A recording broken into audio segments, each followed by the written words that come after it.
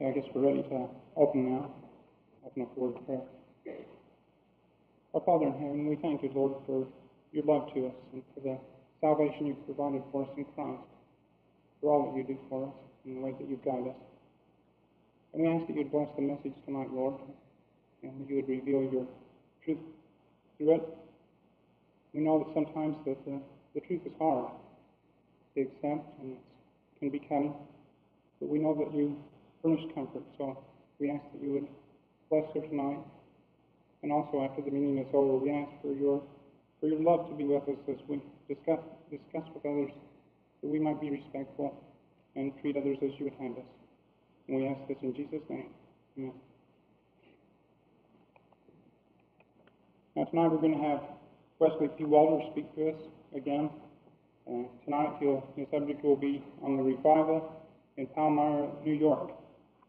And as I brought out last night, Wesley Walters is a pastor of the Presbyterian Church in Marissa, Illinois, and he's a Bible scholar, and he's very interested in archaeology, Hebrew language, things like that, but he's also did a number of works on Mormonism. And I have here three of the pamphlets. We have these for sale at the print that Wesley Walters has written. The one here, Joseph Smith Bainbridge, New York Court Trials, covers the subject he went over last night about the 1826 trial of Joseph Smith. And then he has one, Joseph Smith Among the Egyptians, where he goes into the papyri that were given to the church that's translated as the Book of Abraham, and shows there's no basis for the Book of Abraham from the papyri. And then this last one, New Light on Mormon Origins from the Palmyra, New York Revival, is, of course, the subject he's going to address us on tonight. And this little booklet was published, and after that they asked Wesley Walters to write an article in Dialogue, the Journal of Mormon Thought.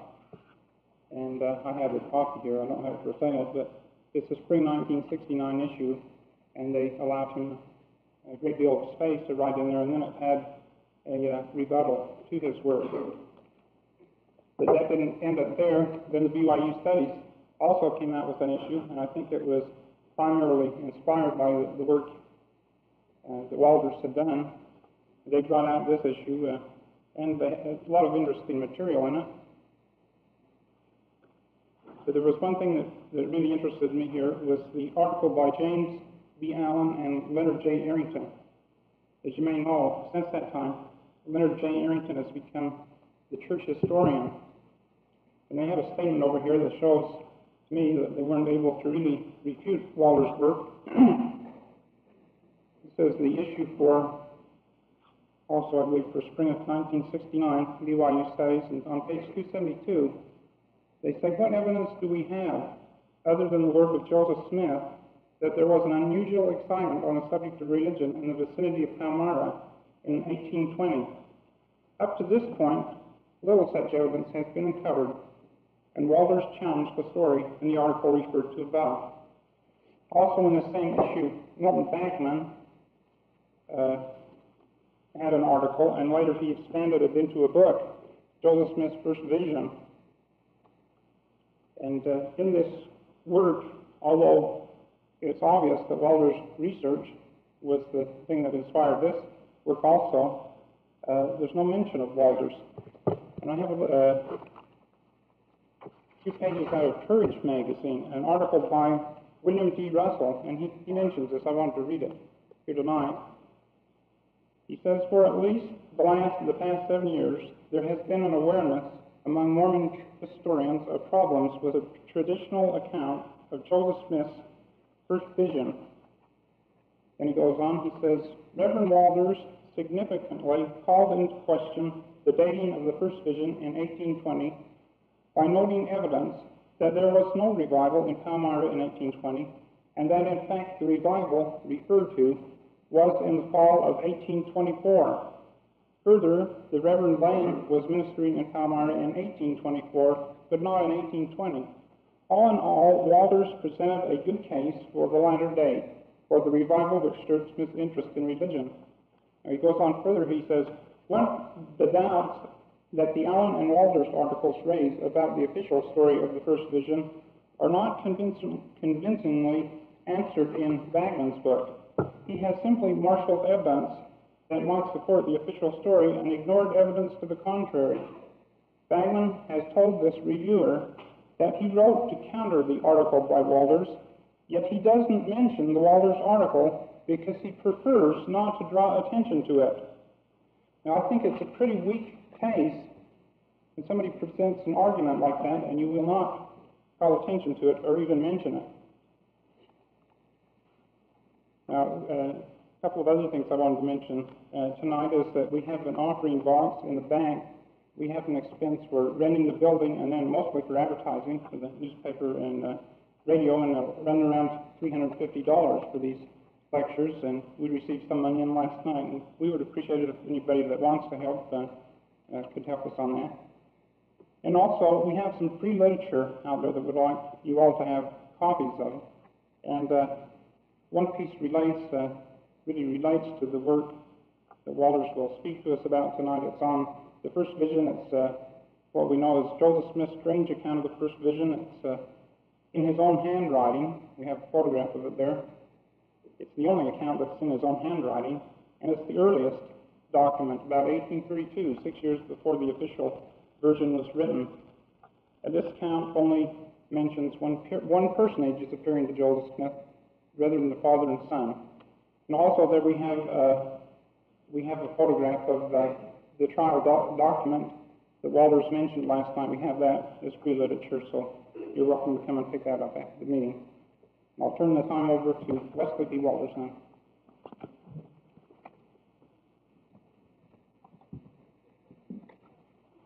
Thank you very much, and it's a joy to be with you again this evening. And I hope you recognize, if you weren't here last night, that I don't receive anything for this lecture. And these people went out on a limb to get me here, and most of the expenses just really for the rental of the auditorium and the advertisement. So I hope you will remember that offering box. I don't think the way the offering has been going that we're going to run over at all. If anything, we're going to come behind. But if we should go over, why, we will see that any extra funds go to a charitable work that tries to give sight to blind people. And let me say before I start tonight's lecture a couple of notes about last night. Someone pointed out I forgot to mention where the bills were today. They were returned to the county, and the County Board of Supervisors turned them over to Mrs. May Smith, who lives in Norwich, New York. She has them in her own home, farmhouse. She is the county historian. That's an honorific title only, a non-paying job, which anybody can campaign for that has an interest in local history. And she has been so far reluctant to show them to anybody, someone told me that she was going to try to clean the bills herself. One of the things you can do with old documents is wash them. Well, if she washed those, I'm sure half of them fell apart. So I don't know, maybe that's why she's reluctant to show them to anyone, but that's where they are. I checked a few months ago, and she still claimed to have them. And secondly, the items I had out there, which were kind of documents behind what I said, and the batch that I have here this evening, essentially about $4 worth of Xeroxing, that I pulled out of my notes and brought along with me. I made a copy while I was out here and put it in the church historian's office, and I made a second copy that I'm going to leave with the Tanners, so that you might say there's something on the opposite side of the fence, and whichever you're most friendly with or have the best access to, you're welcome to go there and look at them. There's no copyrighted material. The only thing that has stamped on it, not for reproduction, is the material from the Presbyterian Historical Society, and by that they meant they didn't want it printed up in book form without their permission. But certainly if you want to borrow the file and take it up to Salt Lake and out for graphics or someplace and copy it, I'm sure the Tanners would be glad to loan it to you, just as long as they got their copies back. But you'll certainly be free to look at it there. Another question I was asked was, do I believe that they really were gold plates there? I didn't mean to convey that impression at all last night. I may have in my haste to try to get within a reasonable time limit. I think the method that Smith said he was translating the gold plates by, namely by putting a stone in the hat and reading it off, was simply a PR piece, that is his public relations piece, When you look seriously at the Book of Mormon and find that there are 14 chapters of Isaiah quoted with the italics carefully left out or changed at the points where they have italics, he would either have to have memorized the entire 14 chapters or else had his Bible open, and most scholars now are concluding he had his Bible open. But he couldn't very well have his Bible open and have his head in the hat at the same time. So I think the way he really did the book and the way he put forth to the public that he did the book are really two different things, and I don't believe he had any gold plates. And then finally, someone wondered why there was no response in 1886 right here in Salt Lake by either the Mormon press or no further mention in any other publication when the original document, which is now lost, the trial document, was published in the Utah Christian Advocate. And I think the answer is you have to understand that they were in the midst of a very, very hot issue at the time.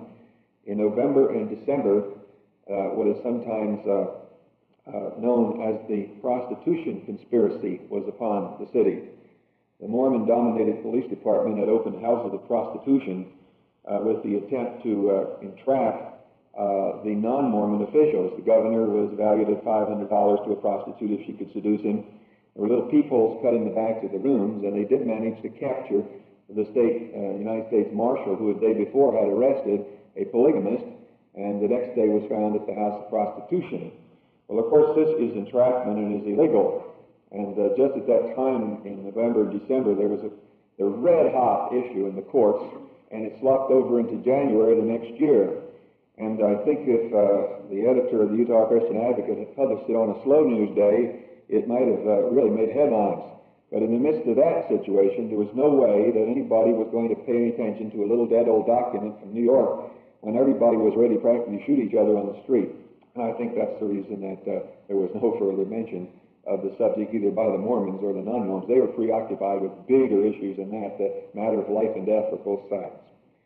I believe Gerald is going to touch a little bit in his forthcoming book in just a small way on this prostitution conspiracy, and so if you don't know anything about it, I think you'll have a little material. And the Desert News, incidentally, defended it and said they were perfectly right in doing this, which makes an interesting item for Mormon scholars to have an apologetic defense on. Well, let's get then into the matter of the first vision and problems with the first vision. We could reiterate a number of statements here this evening.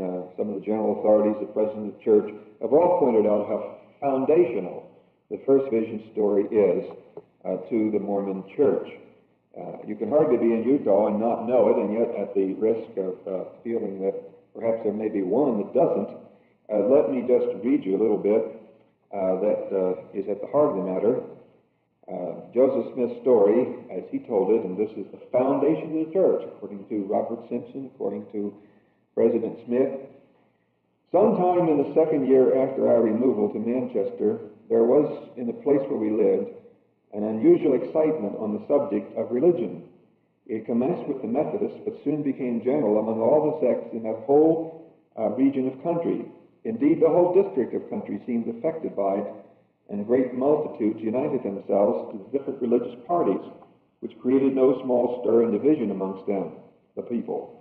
Some crying low here and others low there. Some were contending for the Methodist faith, some for the Presbyterian, and some for the Baptist. And so he says this was in his 15th year, that is, he was about 14 years old, and he was stirred up by these meetings and led to consider and ponder which of all the churches was correct. And went out into the woods to pray, taking James, if any man lack wisdom, let him ask of God.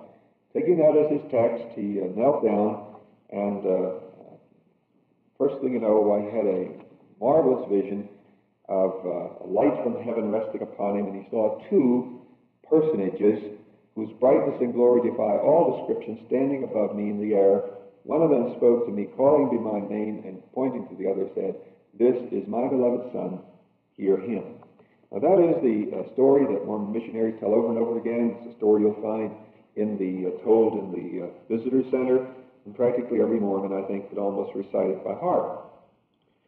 In 1960, I wrote an article, as I guess it's sort of an amateurish thing, in Christianity Today.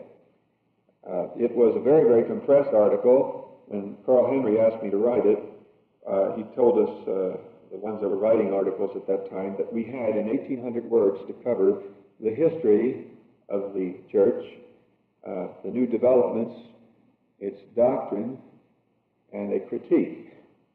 And that is essentially 6 double-spaced type pages. Well, you could write that much just on the history of the church. So I wrote it in a very compressed style. In fact, as I go back and read it, I wonder if any of the readers understood what I said. It was so compressed. And for that reason, it did leave something to be desired. And I had one Mormon write to me, a young fellow, and when I had made a statement about the first vision story showing signs of having been altered and reconstructed, he said, in effect, you certainly don't mean the text of this Pearl of Great Price was changed. Well, that was one of the things I really did mean, that the text was changed. The Pearl of Great Price, when it was first printed, it carried the story. In fact, even when the Times and Seasons carried the story of Joseph Smith, Joseph said that he often wondered which of all the churches were right, or were they all wrong together? So he says, I often wondered, were they all wrong? And then after he saw the 2 personages and was told that they were all wrong, there's a parenthesis that used to appear in there. It's not in the present edition. They've taken it out. But it is in Joseph Smith's manuscript history, because I've checked it myself. And it says at that point, where it never entered my mind that all the churches were wrong. He apparently had forgotten that earlier. He said he'd often wondered whether all the churches were wrong. And so since there was a conflict there, the text had to be cleaned up a little in order to remove that little bit of embarrassment. And that text was changed at that point, so it no longer reads like the original manuscript in the church historian's office. So I did mean, in reality, that the text was changed, but I meant more than that. And then the young man that was writing to him, he said, after he said, you certainly didn't mean the text was changed, because he had never heard the text was changed. And he said, you certainly didn't mean the story was changed. Well, as a matter of fact, I meant that too. And yet I only had a little smidgen of knowledge about the difficulties at that time. At that time, I wrote, in 1960, I knew that there was a mass confusion among the statements of the general authorities quoted throughout various volumes of the Journal of Discourses. And, for example, while Joseph Smith indicates the Father and the Son apparently both appeared to him, Brigham Young has a statement about the same incident and says God did not appear to him at all but sent his angel.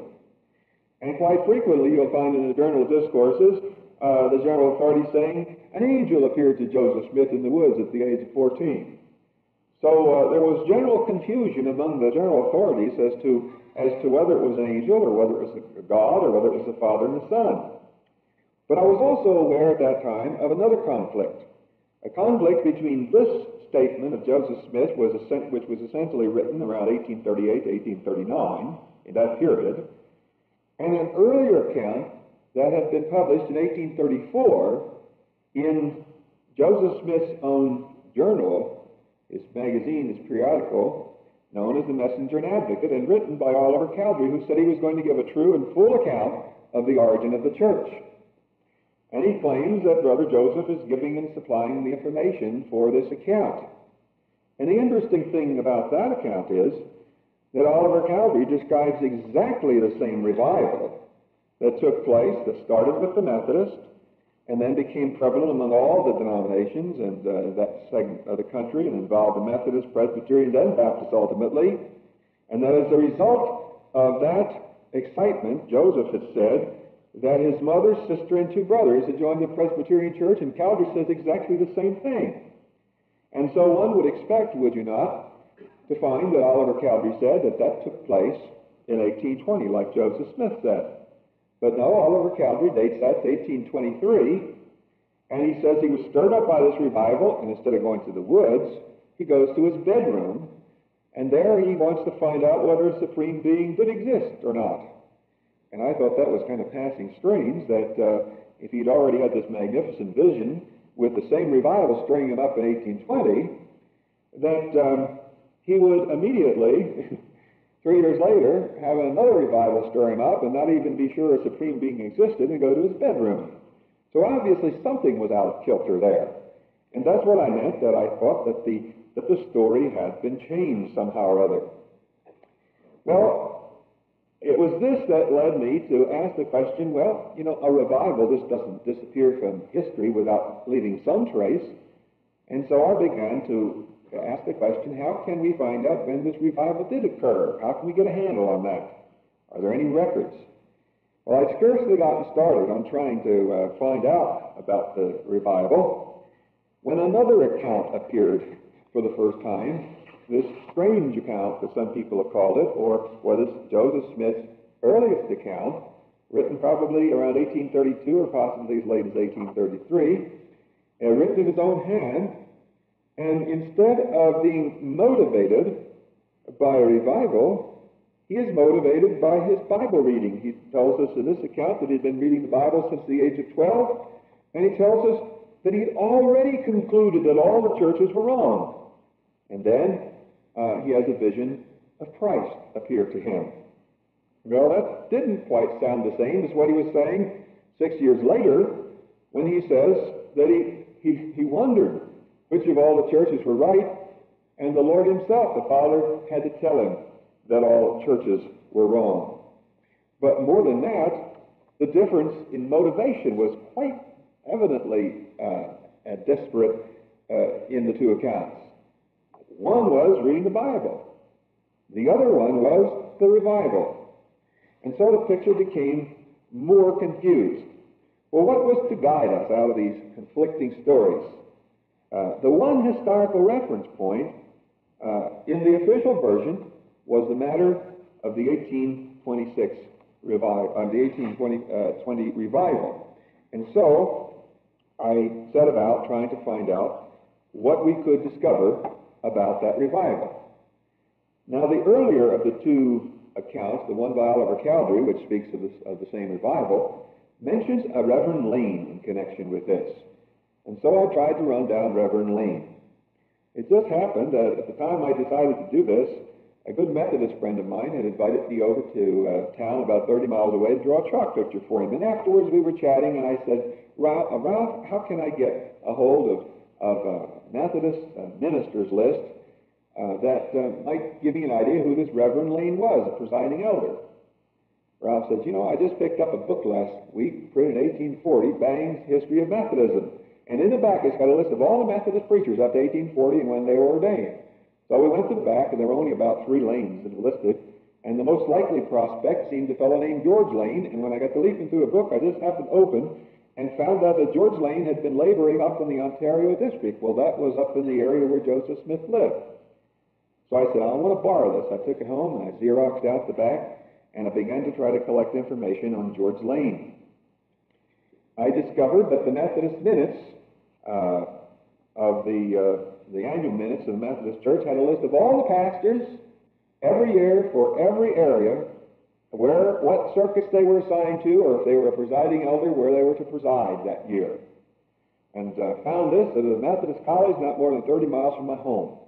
Old McKendree College was founded by Bishop McKendree, who lived back in Joseph Smith's lifetime, went to Illinois and founded the college and dumped a whole bunch of books out there, and they've been there ever since. They had them locked up in the basement. Nobody had ever gone through them, and they were full of an inch of dust, and I looked like I had changed my complexion by the time I came out of there. But the fellow said, there they are, look through them. Now, since they've discovered how valuable they are, they're all locked sagely and cataloged in the circuit rider room, and you have to practically sign your life away to get rid of it, to get a look at them. But then the fellow let me take home anything I wanted, even though I didn't have a library card there. So it was just an ideal time to wander along and to come upon this material. Well, I was able to get the Methodist Conference minutes from there and trace down George Lane's activities. And I've made a copy of those minutes, and I'll leave them out there, and you can look them over, and you'll find that George Lane, for example, in 1819 was assigned to the Susquehanna district. That's in central Pennsylvania, not in western New York. And you can trace it on through 1820. He was still in the Susquehanna district as a presiding elder, and you leap on through. And finally, it's not until 1824 that he's assigned as presiding elder over the district up where Joseph Smith was, up near Palmyra, what was known as the Ontario district. Well, about this time also, as I was fleshing out George Lane and getting to know him a little bit better, I came upon another account of Joseph Smith's encounter with the Lord. And this one was written by William Smith. And he not only mentions Reverend Lane as having part in the revival, he places the whole situation when Joseph was 18 years old. And he also mentions another gentleman named Reverend Stockton. And Stockton, he mentioned, was the one that preached Alvin's funeral. Alvin died late in 1823 in November. And so I got in touch with the Presbyterian Historical Society, since Stockton was the Presbyterian preacher, and was able to flesh out some things on him, and found out that while he had visited the area in 1823, late in the year, he was really a pastor at Skenatle, some distance east, and over about 60 miles, 70 miles east of Palmyra. And that early in 1824, he was called to be the pastor of the Palmyra Presbyterian Church. So everyone that's mentioned in connection with this situation doesn't appear on the scene until 1824. It's William Smith that gives us the little piece of information that Stockton had preached Alvin's funeral and had suggested that Alvin had not gone to heaven because he had not been a member of the church. And therefore, when this revival broke out, and the mother and William Smith's mother and sister and two brothers were joining the Presbyterian Church, Joseph's father would have nothing to do with this because he was still rather carrying a little bit of a hurt feeling over what Reverend Stockton had said.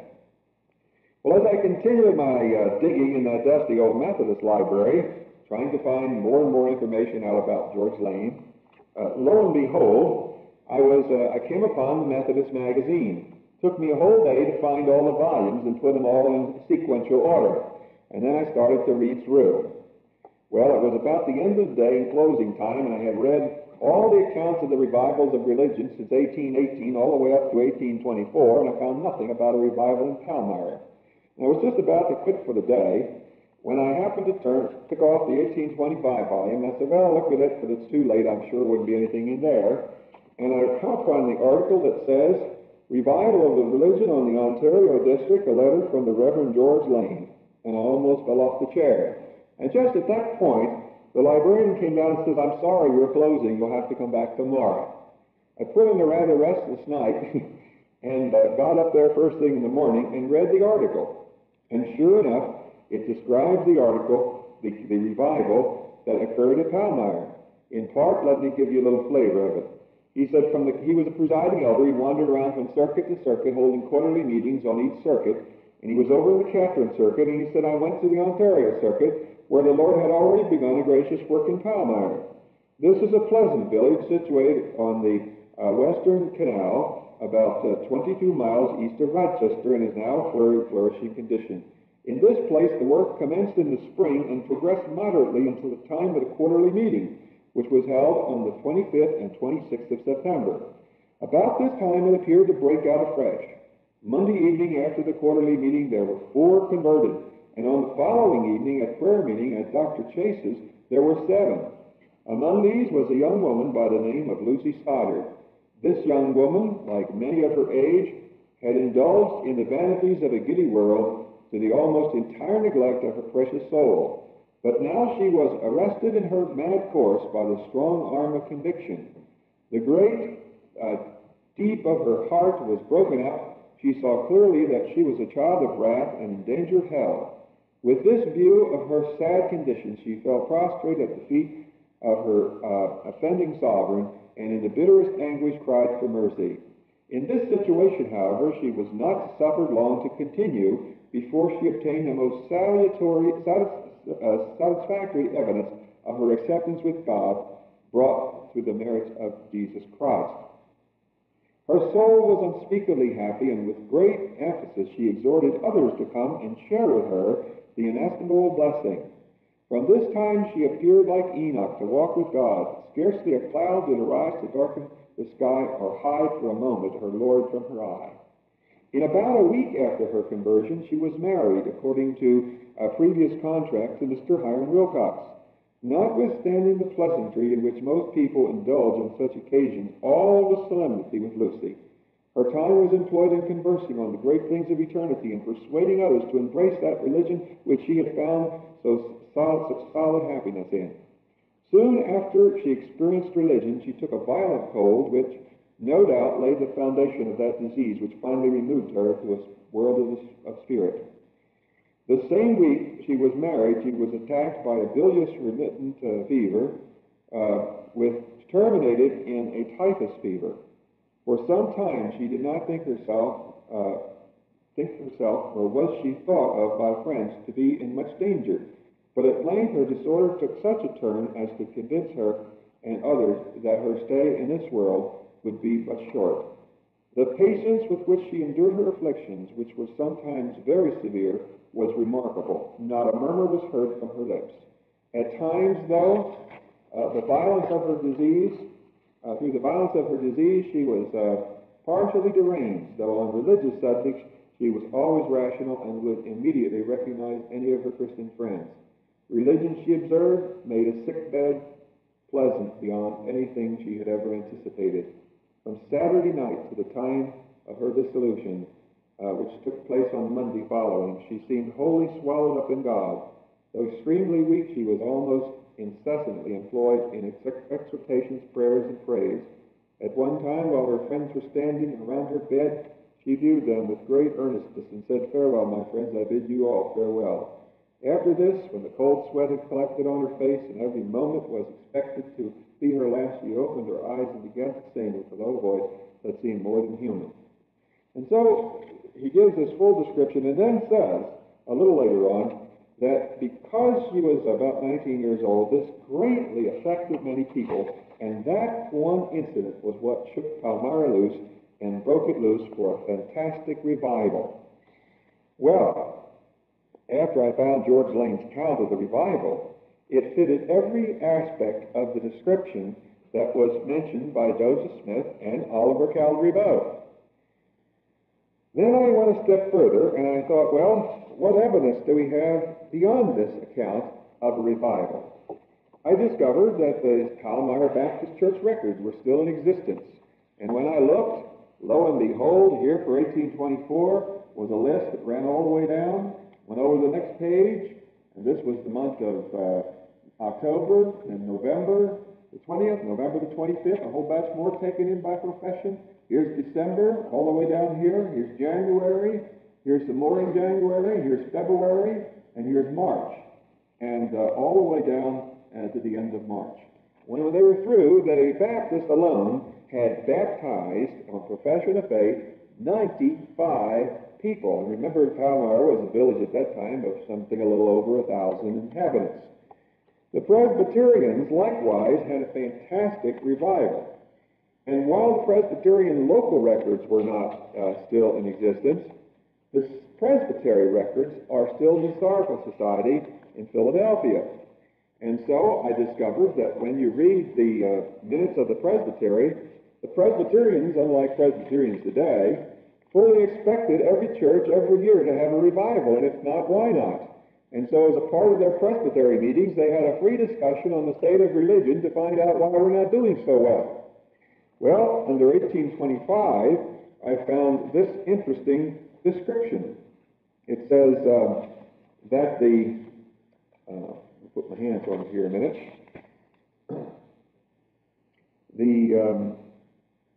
In the congregation of Palmyra, the Lord has appeared in his glory to build up Zion. More than 100 have been hopefully brought into the kingdom of the Redeemer. You see, Presbyterians are always cautious. They are hopefully brought in. They're prepared for backsliders, you see. So here the Presbyterian Church wound up with, when it all was, dust was settled, with 99 who received by profession of faith in Christ. The Methodist Church records were also missing, but again the annual conference minutes helped us out, because while the individual churches are not listed, the circuits, which then consisted of all small churches on a given circuit, the total membership on those circuits were listed. And lo and behold, we find for Palmyra, when the revival was over, that in 1824, for example, before the revival started, on the Ontario circuit, they listed 417 white members and one Negro member. And the following year, when the count was in, they listed 627 white members and 2 Negro members. And so there is a gain of over 200 for the local Methodist Church. When you add that up, that's 400 out of a village of a little over 1,000. That's a pretty good percentage. I think any preacher would settle for that kind of revival in his community, 40% of the inhabitants. So no wonder Joseph Smith could describe this in such glowing terms as having become prevalent throughout the whole area. Because as you look at the newspapers of the day, which also carried the accounts of the revival, you find that it spread from there to Manchester, to Sulphur Springs, over to Vienna, over directly to the east, all the way over to Lyons, and it had become general in that whole region of country, just as Joseph Smith had said in his account. The only thing was that the earlier account by Oliver Cowdery, which placed the revival in 1823, was really closer to the 1824 date. It went from September 24 over into 25. It was really closer than Joseph Smith's later account, which moved the revival back to 1820. Well, then someone told me that Lucy Smith's account had both revival stories in it. It had a revival that was implied in the 1824 period, because she talks about wanting to join the church after Alvin's death, and that also she had given Joseph Smith's account in 1820. So that raised the question in my mind, were there two revivals? Was there a revival in 24 and 25, which perhaps Joseph Smith confused with a revival in 1820? So we plowed back over the same ground again. And we looked at the figures and the statistics. And what we found was that for the Baptist Church, they only took in 6 by profession of faith the whole year. Presbyterians, who very carefully noted every opportunity of a revival of religion in their Presbyterian minutes, made no reference to a revival in Palmyra. But the Methodist Church fared the worst of all. They lost members. Each year, for 1819, they went down a little. In 1820, a little more. 1821, they were down even a little lower. All these figures are up here, and you can look them. They'll be in the back. You can look at them later. But what was even more surprising was when I recently got an opportunity to look at Lucy Smith's preliminary draft for her book. For lo and behold, when I looked at her preliminary draft, I discovered that the 1820 version of the revival is not in her preliminary draft. Indeed, she mentions specifically a revival in 1824, which in the manuscript is X'd out, and in the final draft, left out completely, and in its place, an 1820 story of Joseph Smith has been added up further in the narrative. This is the way the deleted part of the preliminary draft reads. About this time, she's talking about right after Alvin's death, about this time there was a great revival in religion, and the whole neighborhood was very much aroused to the subject, and we among the rest flocked to the meeting house to see if there was a word of comfort for us that might relieve our overcharged feelings because, of course, of Alvin's death.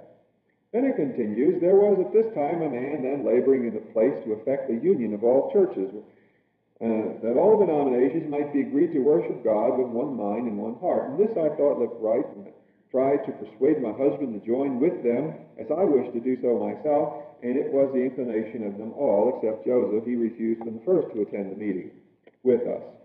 He would say, Mother, I do not wish to prevent you from going to meeting or joining any church you like, or any of the family who desire the like, only do not ask me to do so, for I do not wish to go. But I will take my Bible and go out into the woods and learn more in 2 hours than you could if you were to go to meeting 2 years.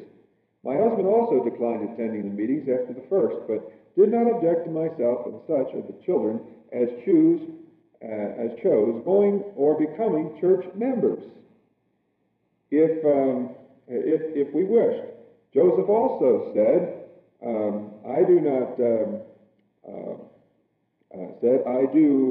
it will do you no harm to join them, but you will not stay with them long, for you are mistaken in them and do not know them. And then he gave an example of how a certain Deacon Jessup, who incidentally happened to be the elder at the Presbyterian Church, He said, "You're going to get in with this kind of company," and he'd take a widow woman's last cow. And then she said that really happened about within a year's time, and that was a prophecy that her son made.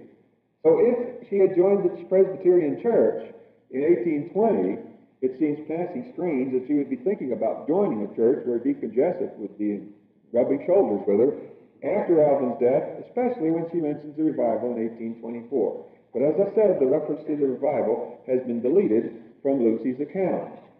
And so it seems that Lucy and William and the earliest account that was printed by Oliver Cowdery, plus the church records of the day, plus George Lane's own account, clearly indicate that the revival was 1824 and not 1820. Just to make certain, I spent hours and hours reading through the revival accounts of some 24 newspapers, and I read every religious intelligence report, and I found revivals of every little pinpointed podok wherever they happened, but not a mention between January of 1819 through December of 1821 in any periodical that reported revivals of any revival in Palmyra. And let me say that they were so anxious to report revivals that, believe it or not, the Presbyterians rejoiced when the Baptists had a revival, and the Baptists rejoiced when the Presbyterians had one, and the Methodists rejoiced when either of them had one. They reported them across the whole denominational lines. It didn't make any difference. They were so happy to have a revival. And to think that in the light of that, nothing showed up for Palmyra. So I'm fairly convinced that at Palmyra there was no revival in the year 1820. I feel that Mormon scholars have recently come to that conclusion too, because they've tried to salvage Joseph Smith's official version by shifting the scene of the revival.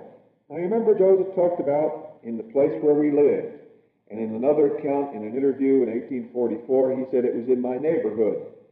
I don't construe neighborhood as something that's 15 miles or 25 miles down the road. That's not my neighborhood, especially in horse and buggy days.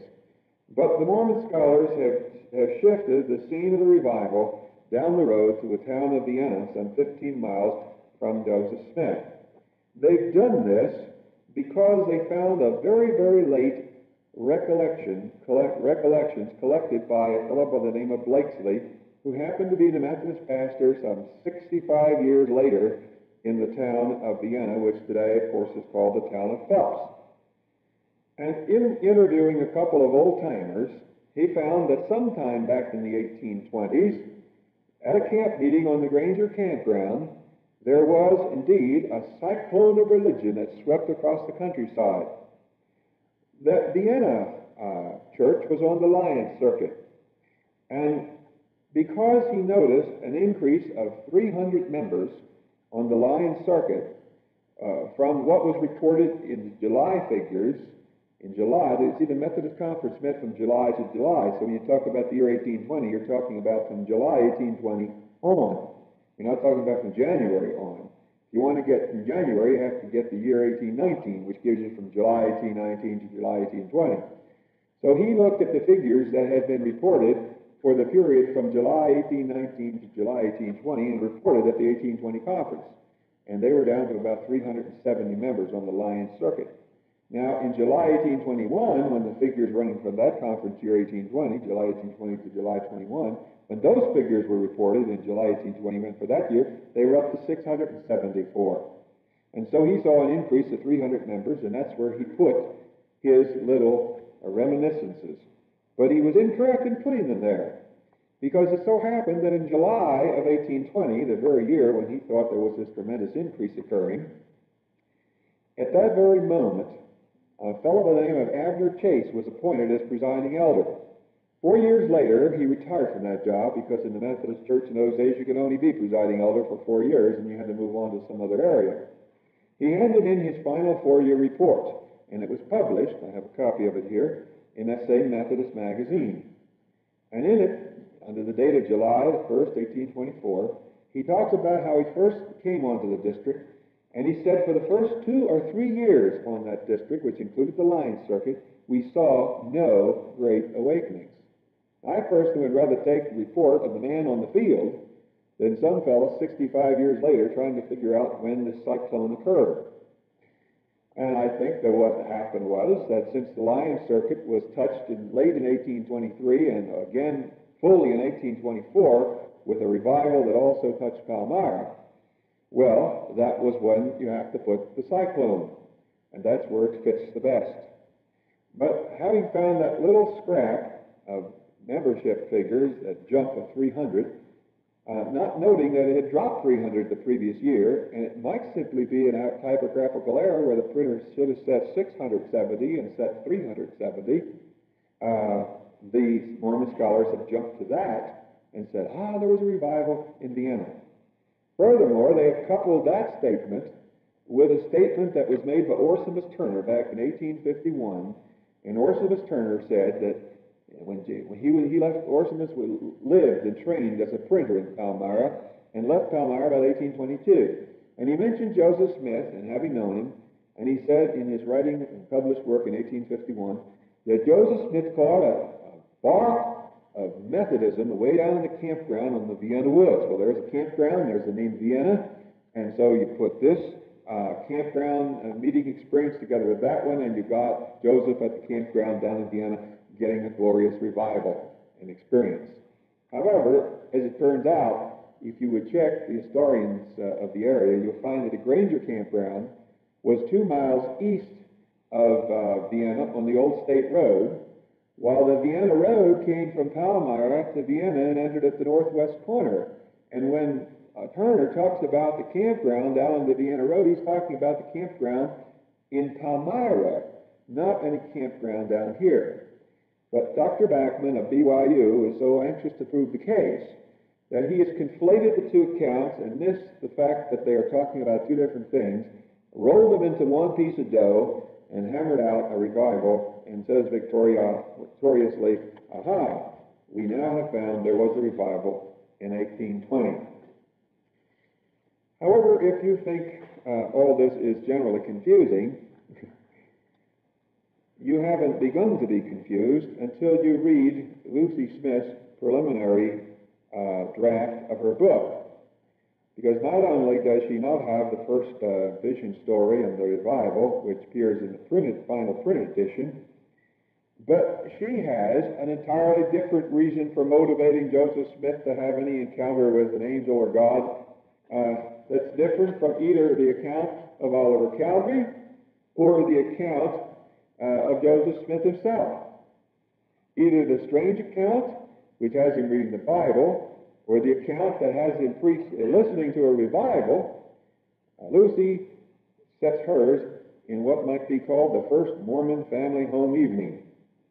She says that they were sitting around discussing things religious, and he said the subject one evening, somewhere around in 1822 or thereabouts. She doesn't give it a date, but it's right before Alva dies.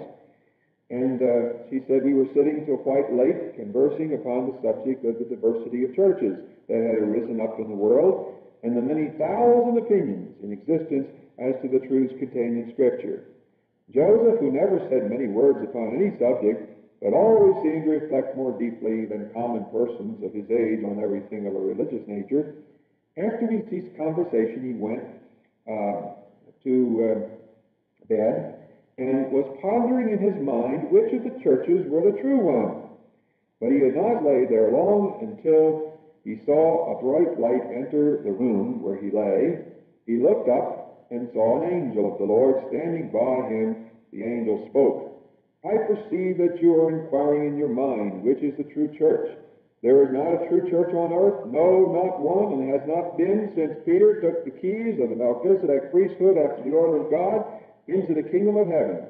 The churches that are now upon the earth are all man-made. But you cannot, and then he says, there is a record for you, and Joseph, you cannot get it until you learn to keep the commandments. And then he goes on and tells them about the hill tomorrow and so on. So there's another one to choose from. You can pay your money, as the fellow says, and take your choice. Well, how can we weigh all of these opposing stories?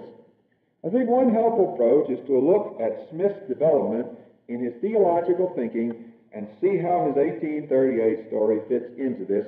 And then I think we can find a key, a clue, to how we can come out in the matter of evaluating whether the 1838 story should be relied on and depended on, or whether it is some sort of later fabrication. If we look at the Book of Mormon, we find, interestingly enough, that in the Book of Mormon, the theology of that period of Smith's life, Joseph Smith has adopted a theology for the Book of Mormon that is very close to what we know as Socinianism. Socinianism was popular in western New York. A young gentleman in the next township, about 20-25 miles away from Joseph Smith, named David Miller, who came there in 1817 and started a movement known as the Christian Church movement, usually hyphenated the word, Christians, and who maintained that the name of the church should be only called by the name of Christ, and had succeeded in getting churches established in Canandaigua, which is about 13 miles south of Palmyra, up at Williamson, New York, which is about 15 miles north of Palmyra, and had a gentleman who was ministering even to some people in Palmyra by the name of Oliver True. David Miller mentions that Socinianism was rampant in the area, and he himself tried to combat it. Socinianism teaches that there is only one God. He is so much one God that there is no distinction within him between the Father and the Son and the Holy Ghost or the Holy Spirit. That these are simply modes of talking about God. When you talk about God up in heaven as a spirit, you call him the Father. When you think about God incarnate on the earth, you call him the Son. When you think about God working inside the hearts and lives of men, you call him the Spirit. And so there is no real distinction. The Father is the Son, and the Son is the Father. Now listen to this passage in Mosiah. God himself shall come down among you, this is Mosiah 15, and shall redeem his people. And because he dwelleth in the flesh, he shall be called the Son of God, having subjected the flesh to the will of the Father, being the Father and the Son. The Father, because he was conceived by the power of God. That is, he had a part in making his own human nature, and so that made him a father. And the Son, because of the flesh, because he had a human nature, thus becoming the Father and the Son. And they are one God, say, not two, yea, the very eternal Father of heaven and earth. And thus the flesh becoming subject to the Spirit, or the Son to the Father, being one God. And so, what you have in the Book of Mormon is that type of thinking. In Ether 3:14, just to give you another example, I am the Father and the Son. In 2 Nephi 11:7, if there be no Christ, there is no God. Notice there's just one personage. You get rid of Christ, you got rid of God, because there's just one personage, namely God. And the Father and the Son are just different modes of talking about him, whether you're talking about him as a spirit in heaven or as a flesh incarnate person on earth. This same thought appears in Joseph Smith's inspired revision of the Bible. The passage in Luke 10:23, which is the great Trinitarian passage that says that no man knows the Son except the Father, and no man knows the Father except the Son, that they mutually know each other, and no one else knows them this way except the one to whom the Son reveals it. Then you can get in on his knowledge of God in that way. Well, Joseph Smith changed that to read this way: no man knows that the Son is the Father, and the Father is the Son, except him to whom the Son will reveal it. So you see, the Son and the Father are one and the same, exactly identical. There's no difference. The Doctrine and Covenants, 24:18, has the same idea. The Holy Ghost bears record of the Father and the Son, which Father, Son, and Holy Ghost is, not are, is. And God in that way. Well, Joseph Smith changed that to read this way: no man knows that the Son is the Father, and the Father is the Son, except him to whom the Son will reveal it. So you see, the Son and the Father are one and the same, exactly identical. There's no difference. The Doctrine and Covenants, 24:18, 18 has the same idea. The Holy Ghost bears record of the Father and the Son, which Father, Son, and Holy Ghost is, not are, is one God, infinite, eternal, and without end. You add to that the fact that also the Book of Mormon stresses that God is a spirit in Alma 18, 26, and 28, and so it becomes very apparent soon to anyone that's willing to look at the subject that back in those days, Joseph Smith never conceived the idea of seeing two separate personages because you only saw one, because there was just one personage. And in fact, the revelation in Doctrine and Covenants 84, given in September 1832, which speaks of the greater priesthood, even goes so far as to say no man can see the face of God, even the Father, and live. So the furthest thing from Joseph's mind, even up till 1832, was that you would ever see the Father. It's only when we get to the lectures on faith in 1835 that you get a concept of two personages in the Godhead. Now, I'm sure today, if you ask any Mormon how many personages are in the Godhead, he would tell you 3. Not so in 1836. In the lectures on faith, which gave the name to the book Doctrines and Covenants, because it was the doctrine part, followed by the second part, the covenants and commandments, the doctrines of the church. It says in lecture 5, it talks about the Father and the Son. They are the Father and the Son. The Father being a personage of spirit. Notice he doesn't have a body.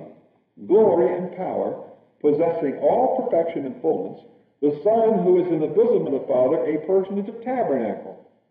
And in case you missed it there, there's a little catechism at the back. And what it says, what is the Father? He is a personage of glory and of power. And then down a little further, the Son, he is a personage of tabernacle. And then it asks, how many personages are there in the Godhead? And the answer is 2, the Father and the Son. So it's not until the 1835-36 period that Joseph Smith has come to the idea that there are 2 personages. But still the Father is a spirit, and the Son has a flesh and bone body, a personage of the tabernacle. It's not until you get to the Nauvoo period, and Doctrine and Covenants 1:30-22, for example, that Joseph Smith mentions 2 personages, the Father and the Son, who now both have flesh and bone bodies. So, what can we say? That Joseph Smith, by his own pattern of thinking, in no way could have seen the Father and the Son according to the theology, the theological point, the theological stance, the thoughts of his mind about God, his own understanding at that early period. Now, it bears every trace of having been written later on. Now, while visionary experiences were the common order of the day back in the 1820s and even the 1830s in the Palmyra area, there is no way, so far as I can see, that the 1838 account can be a true record of any such experience or of anything that actually occurred.